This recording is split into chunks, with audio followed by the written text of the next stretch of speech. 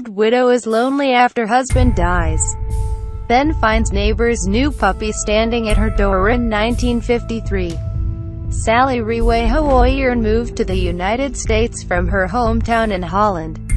Now 92 years old, Sally has lived alone ever since her husband died in 1990.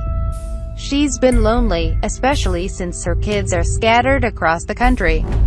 Recently, Sally's neighbors in Mount Vernon, Washington, experienced a loss of their own when their beloved senior dog Blizzard passed away.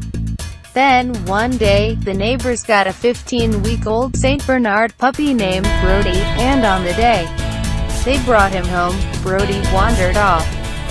Sure enough, Brody ended up at Sally's house down the street, and the widow and goofy pup have been best friends ever since. Whenever possible, Brody follows Sally everywhere.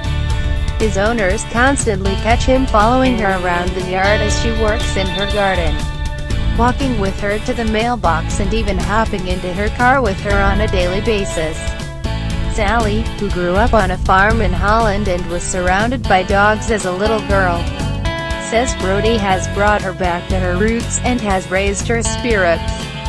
Now, she's more active than ever, thanks to her furry new